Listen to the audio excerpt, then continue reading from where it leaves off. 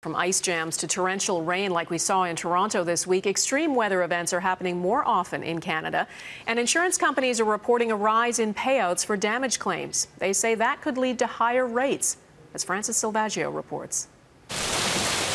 If it seems like uncommonly extreme weather is becoming more common, it's because it is, and it's only getting worse. The number of hot days is increasing significantly. The number of heavy precipitation events is increasing. The occurrence of flooding events is also increasing. We can conceptualize this. According to some of Canada's leading climatologists, severe weather is happening more often and in ways most of us have never seen before. It's got to be some of the worst that I've seen, and I've been doing this for about 14 years now. Adaptation to severe weather. The Insurance Bureau of Canada actually commissioned a report to track the severe weather trend and confirm what their financial records already know. In Alberta alone, insurance payouts averaged about $100 million a year between 1983 and 2008.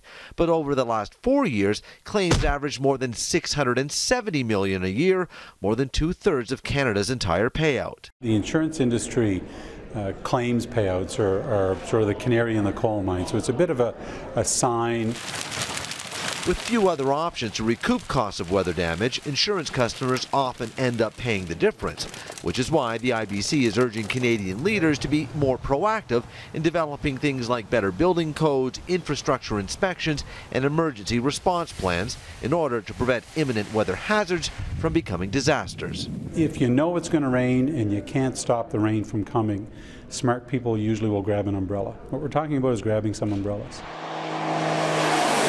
The IBC isn't just urging, it's doing, spending, for example, nearly $3 million a year for hail suppression in Alberta.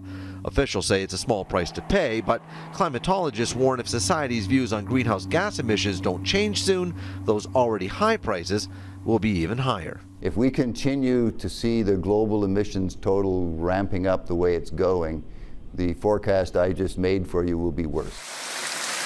Francis Silvaggio, Global News, Calgary.